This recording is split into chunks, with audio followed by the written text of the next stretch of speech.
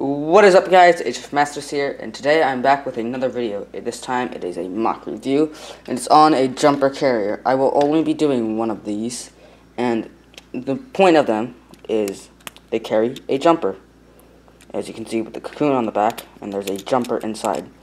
Now, as we should know, the jumpers do turn into beasts.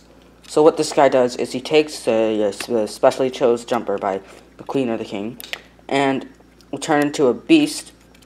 You will keep them in the cocoon until the jumper is ready to become a beast. So this is basically just a guardian. Doesn't really have any weapons, just the tumbler beast claws, and just not too much really.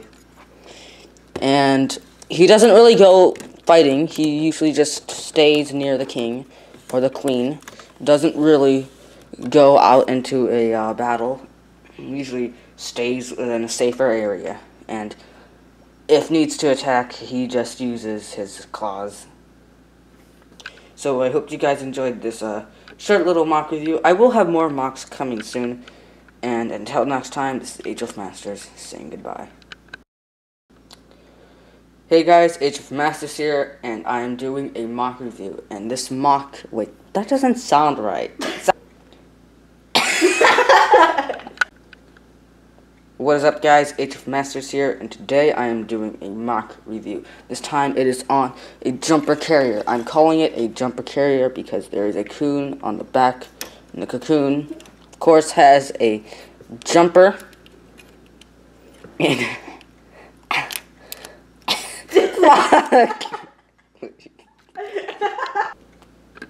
what is up, guys? Hfmasters here, and today I am back with another